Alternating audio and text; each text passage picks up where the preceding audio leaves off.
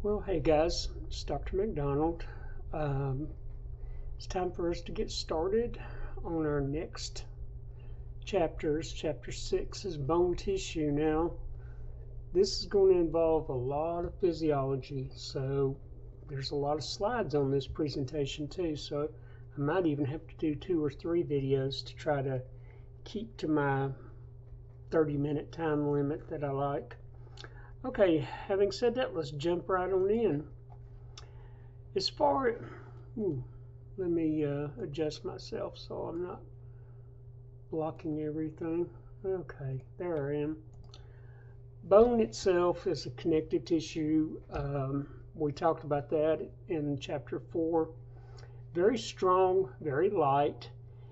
It has certain special cells and a lot of protein fibers, collagen specifically. Bone is not dead, although most of it is non-living. There are a lot of cells in the bones. It also is not fixed in one particular way. It's always changing. We're always breaking it down in one area and building it up in another depending on what we do, our activity. It's called bone remodeling. We'll talk a lot more about that. Each bone is going to change in response to the physical activity or the stress, if you would, that you put on that.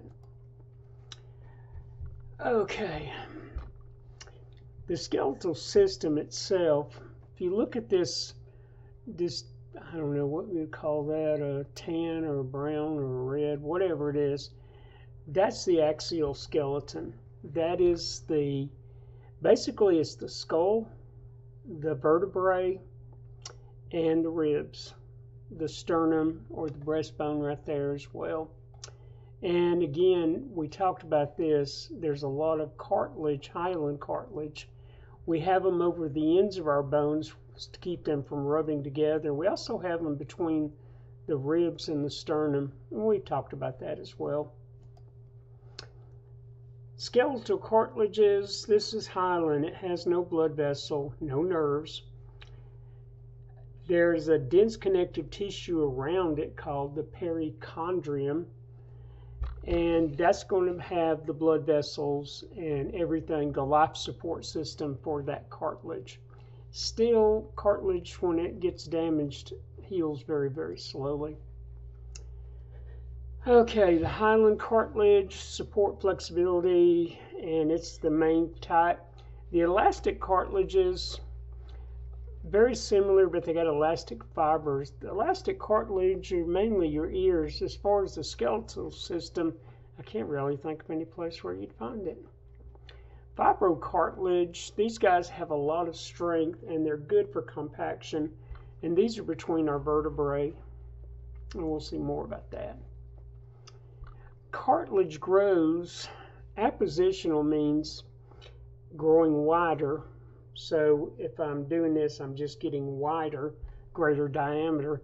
And all they do is just put new cartilage matrix down around the outside of it, and it just kind of continuously enlarges as needed. The interstitial growth is how it grows long ways. These chondrocytes are going to divide, they're going to put new matrix, and they're just going to expand from the inside.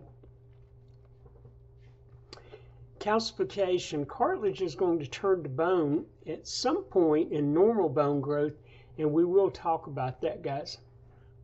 Sorry, let me try to get this up so I can look at you guys.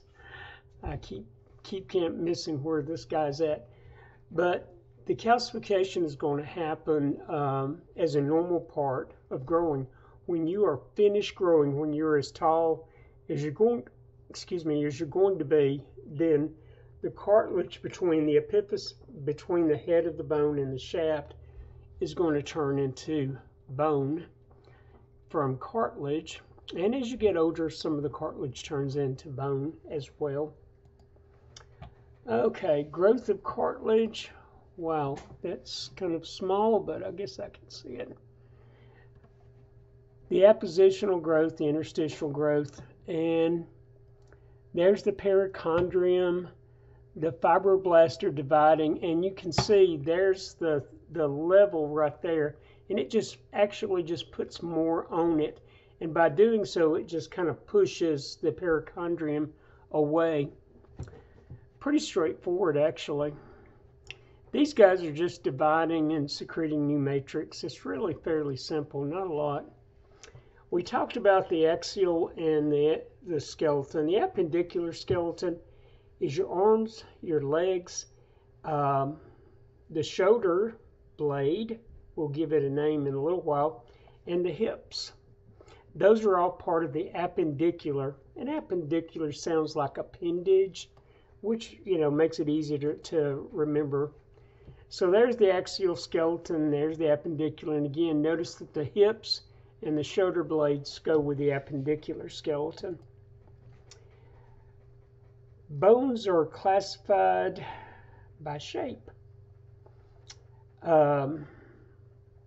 We have long bones. These guys are longer than they are wide. The little teeny tiny bones in the tip of your finger is a long bone, not because it's way long, like 2 or 3 feet, but because it is longer than it is wide. What we call short bones, those bones look more kind of boxy, like a cube. We also have a sesamoid bone. A sesamoid bone, you guys have heard of sesame seeds. You may have even had some, you put it in a lot of stir-fried. But we have this, that's what our kneecap is a sesamoid bone. We also have them around our thumb and the big toe. Flat bones, thin and flat. Some of them can be curved. The skull is a flat bone because you got two layers of dense bone in between. The breastbone, the sternum, is also a flat bone. The ribs are flat bones, and they are definitely curved. Irregular bones are bones that you just can't classify because they have just such odd shapes. And the one that comes to mind is going to be the vertebrae, because they have a very complex shape, and you can't really pigeonhole these guys into a certain category. So there's the sternum, the flat bone, the long bone. They're talking about the humerus. See, there's a vertebrae. You've got this rounded situation, and you've got a spine coming off there. You got 2 spines coming off the side, and so it just call it irregular. There's a short bone. It's coming from the ankle, but we also have those in the wrist. We'll talk about that. And if you look right there, you can see the kneecap. It's called the patella, and that also is a sesamoid bone. All right, guys, let's continue on. What's bone for? Well, it keeps us from being a blob on the floor. It acts as a support. It's bracing, kind of like on the walls of your house. You have these 2x4s, these studs, and then you hang stuff on the outside for the outside of your house, put drywall on the inside. This is our support. Also, it's going to be a protection. It's going to actually enclose things that are somewhat delicate. Our brain is enclosed in a bony helmet called the skull. Our heart and lungs are protected by the rib cage. I mean, it's not absolute protection, but it's better than nothing. The bones are also needed for movement. Muscles will shrink. They will actually pull from either side toward the middle. And so if you've got a muscle like the biceps, it gets shorter and it pulls. If a muscle isn't connected to a bone, it can shrink. It's kind of like having a car engine without a transmission. The engine may work fine, but if there's no way to transfer the engine power to your wheels, then it's really not going to be much use. Bone is also where we store a lot of minerals. The hard part of our bone is made up of calcium and phosphate crystals, and that actually coats the collagen and makes the the main matrix of the bone.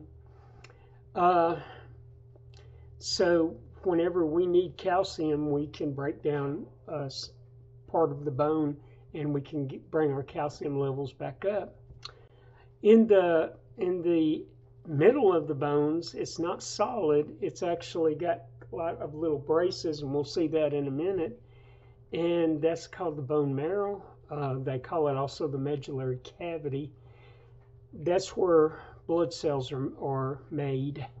We have stem cells in there, and those stem cells, based on the chemical signal, will either become a red blood cell to carry oxygen, one of our many types of white blood cells to fight infection. So that's all that. Now, in children and infants especially, I mean, they're growing fast. They have to make a lot of blood, not only to replace the one that wears out, and blood wears out. Red cells last about 4 months on average, but they have to actually get ahead because they're still getting bigger. Now, for you and I, we only have to replace what we lose, just wear and tear. So we don't have that. So a lot of our bone marrow stops being red marrow for blood cell and becomes yellow marrow, which is fat storage. That's where we store them at. We got yellow and red marrow. I think that's coming up too. Bones produce a hormone called osteocalcin. That is, I've been researching it for the last couple of years. They've discovered it, but they haven't connected all the dots, guys. It's going to have something to do with obesity, with diabetes. It's going to be big. Matter of fact, when we get ready to get to this in class this weekend, I will look up and see what the latest is on the osteocalcin. I do that every semester to see what they found out. So the support and protection we already know about. Now for the long bones, we got the shaft and we got two ends. The shaft of the bone we call the diaphysis. Now, if you were to look at the bone shaft like this, if you were to cut it in a section, what you would see is you'd see a ring of very thick, dense bone, and in the middle you would see bone that was more like bracing struts. And that's going to be the compact bone, is the dense. And then that spongy bone or cancellous bone, they got all kinds of names for it, but anyway, the diaphysis is the shaft of the bone. The heads of the bone, and there's two, are not really heads, but ends. We call those epiphysis.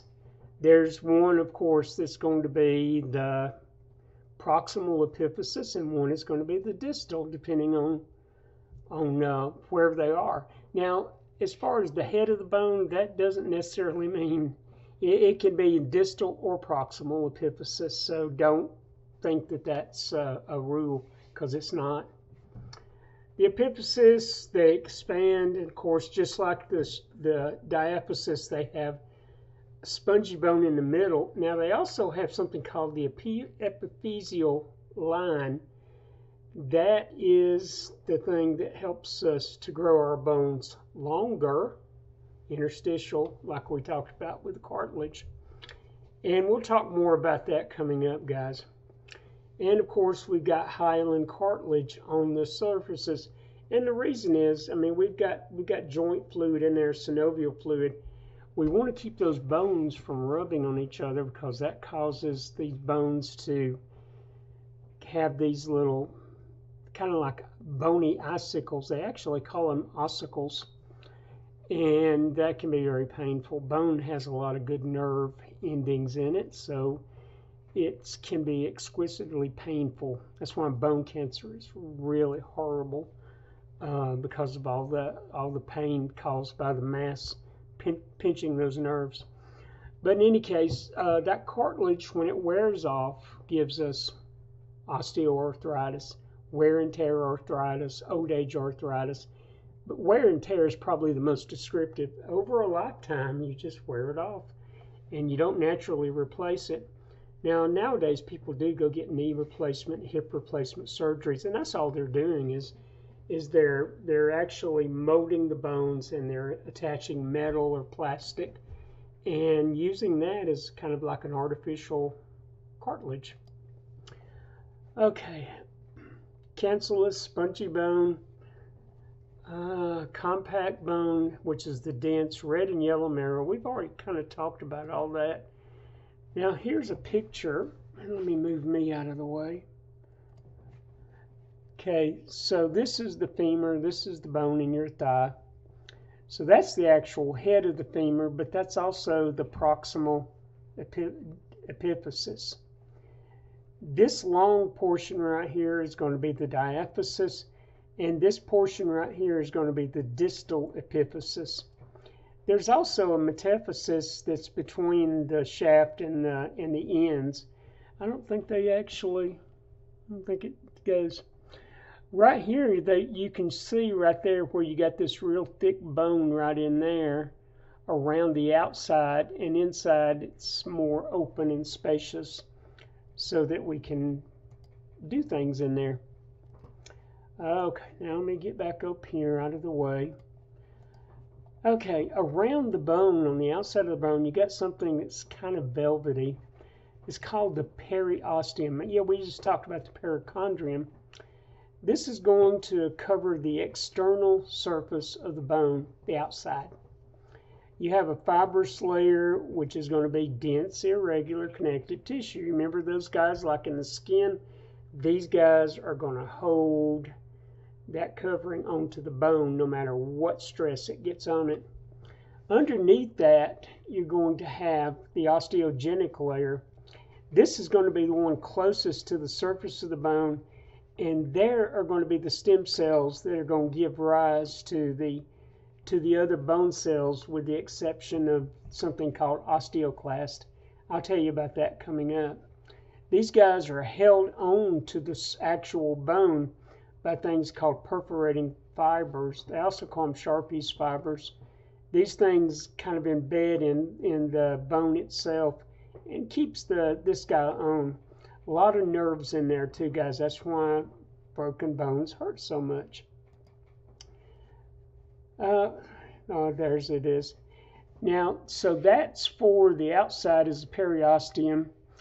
On the inside, that's that spongy bone, and I probably can't see as well, but these guys, instead of being bone that's solidly, densely packed together, these guys are going to have like little braces that go in all different directions. Those braces are called trabeculae. Those guys are also covered by that kind of felt, but since they're not on the outside of the bone, they're called endosteum. And lines the canals that pass through the compact bone. We haven't got there yet, but you can kind of see there's compact bone, and there's a blood vessel that's going up. There's actually blood vessels, artery and veins, and nerves that come up through here. So these are also lined with the endosteum. Periosteum, endosteum. Spongy bone, they call it diploe, only in the flat bones. The bone marrow is between the trabeculae. So, let me see if, there we go. There's a spongy bone. You can see it's just a bunch. It's a lot of open space. And there's the compact bone. You've got compact bone on both sides, and in between you have this diploe or spongy bone. This is going to be in the skull. These guys have bone marrow, but they don't have a marrow cavity. This is it. Okay, guys. Long and flat bones. Okay, here's an example of flat bones. We've kind of talked about that. These guys, the ribs, the sternum, this is the shoulder blade, also called the scapula, and the bones of the skull are going to be flat bones. Short bones, these guys are going to be kind of boxy. These are the carpal bones. There are 8 bones that make up your wrist that connect the hand to the arm. These guys, again, they're more box-like, cuboidal. There's a sesamoid bone from the patella. It's right in front of the junction between the femur and this other smaller leg bone called the tibia. These guys are actually floating inside a tendon, so the muscles on the front part of the thigh have a big tendon that goes and attaches down here, and this guy is embedded in that. Okay, and again, it's just your kneecap. The irregular bones we've already talked about, complex shapes. These guys just don't fall into any easy categorization. And right in there, and there's the epiphysis, and here's the diaphysis. You can see all the spongy bone with the compact bone, and you can see the medullary space. So for us, we generally don't use our long bones for blood cell production. Children do. We use the red marrow in the flat bones. Now, if you lose some blood, whatever, you can take that yellow cavity and turn it right back into red marrow. So the yellow marrow can be converted into red marrow in a pinch to boost red cell production. So it's not forever lost. It's just temporarily we're using it for storage for fat because we actually don't need that. We have enough blood cell production capacity in those flat bones without calling on these guys. Okay. Oops. I'm in the way again. Let me move me way out of the way. Okay, guys, so again, there's the spongy bone with the endosteum. There's a yellow marrow. It's just fat. The compact bone, pretty much the same thing. Spongy bone combination, make our blood cells there. Okay, talking about the cells. It's time for us to go into that. We have what we call the osteogenic cells. These are stem cells. They also call them osteoprogenitor. They're the stem cells in the periosteum and the endosteum, and they will develop into osteoblasts. Osteoblasts are the cells that make the collagen fiber, which is later coated with that crystal to make it hard. So bone-forming cells. Now, once the osteoblasts have made this matrix all around themselves, they're actually kind of like painted into a corner. They're going to be in a lacuna just like cartilage, and they are going to change from an osteoblast to an osteocyte. What's the difference between these guys? Osteoblast is a construction worker. He's making stuff. Osteocyte is like a maintenance worker. He's just maintaining what's already been made. Now we have another guy, and this doesn't come from the osteogenic. This actually comes from macrophages, and they're called osteoclast. These are the guys that are going to dissolve the calcium phosphate crystals off of that and release the calcium. And sometimes we do that because we're remodeling. Sometimes we're just trying to keep our calcium levels high. Okay, guys, here's some pictures. There's an osteocyte. That's a lacuna. That's just it's made all this matrix around, and it's kind of trapped in this little island. Now, these little guys are canaliculae. these are pathways for nutrients and waste materials to flow from these cells that are kind of off by themselves to get back to that blood vessel in the center. Osteoblasts, immature cells, immature, I don't know if I would say that. They're the workers that are making that. Those are osteoprogenitor cells. And in the osteoclast, actually what happens is a lot of macrophages kind of merge together. It's a big multinucleated cell. It's going to secrete an acid that's going to dissolve the bone. Now around here, it's got like a fringe that actually keeps it from spilling over into any area that it doesn't need to be in. Okay, let's see if I can get a little bigger so you guys can see me. Not that you'd want to see me for any reason, but just to be nice. Okay, so there's again the osteogenic. It's a stem cell. The osteoblast, this is a guy. He's not going to make bone per se. He's going to make the collagen, lay it down, those fibers. It's like a specialized kind of fibroblast if you want to. And then the calcium and the phosphate are going to kind of like coat it and make it hard. And that way our bones are hard, but they're flexible.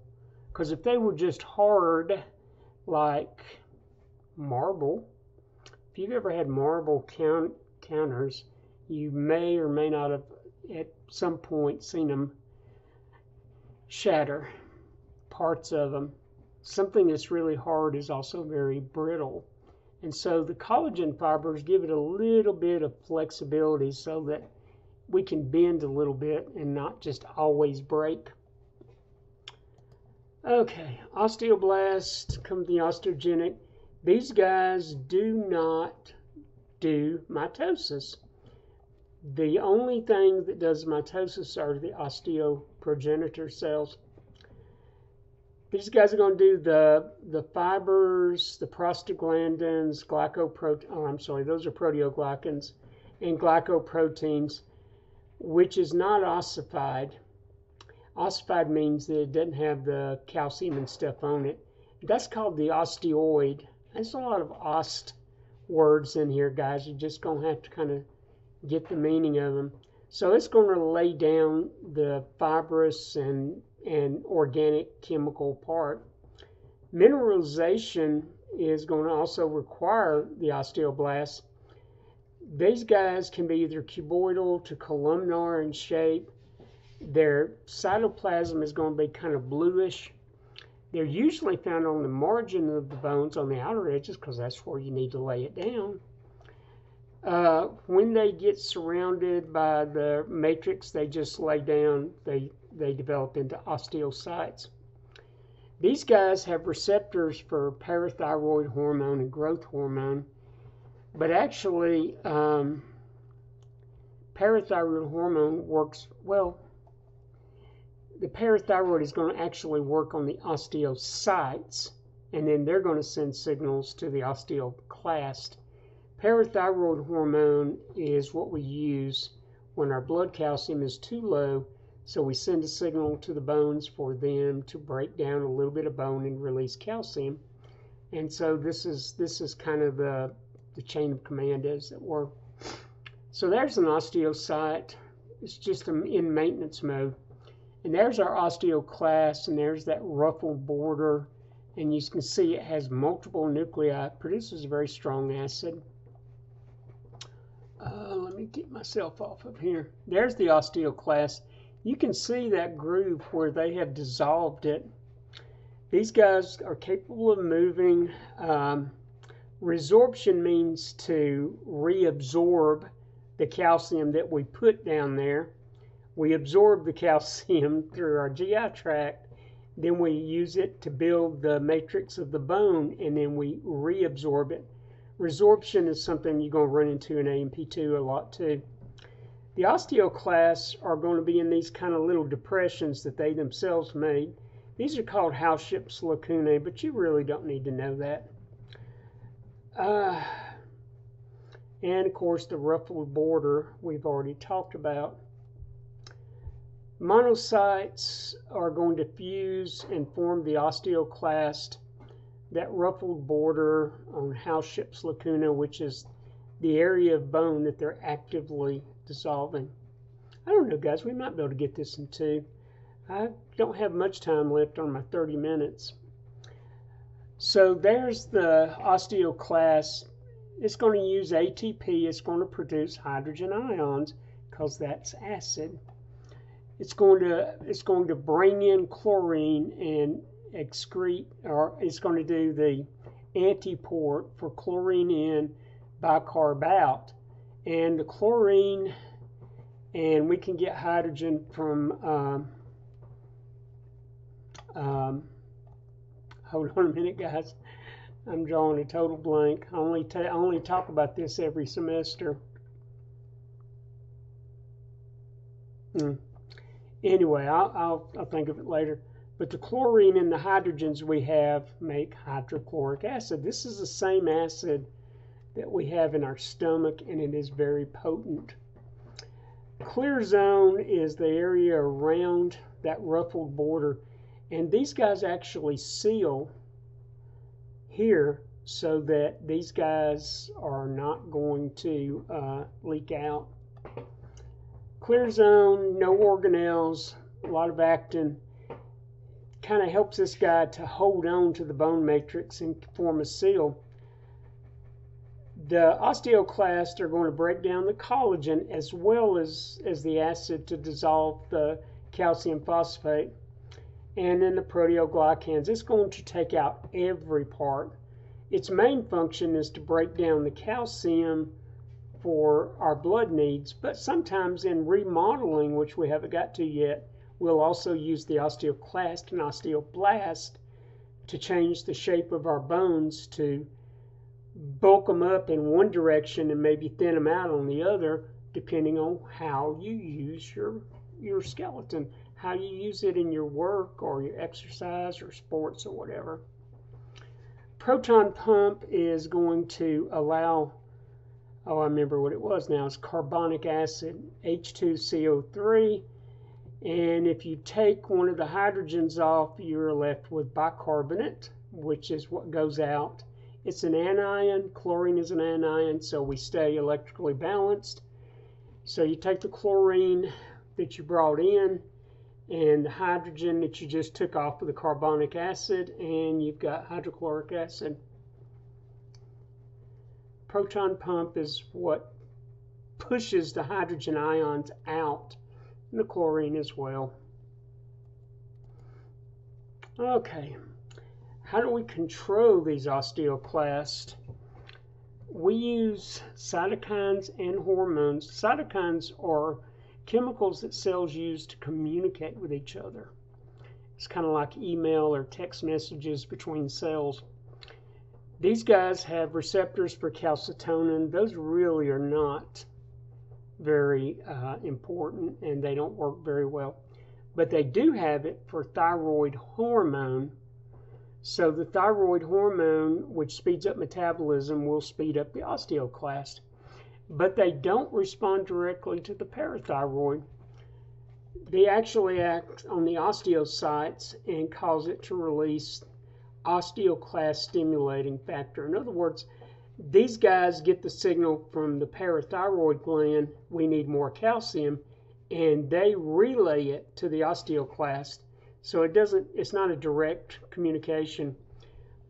The overwhelming majority of our body calcium is in the bone. We hadn't got to the muscles or the nervous system. Suffice it to say, your calcium is super important. That if your calcium is not in our range, homeostatic range, your heart and your brain might not work. It's hard to survive that. So calcium is super important. Well, guys, I've already gone 31 minutes, so let me go ahead and just call this one, and we'll pick up again when we come to the bone anatomy, where we can talk a little bit more about these structures. Anyway, I'll see you in the next video. Thanks a lot. Bye.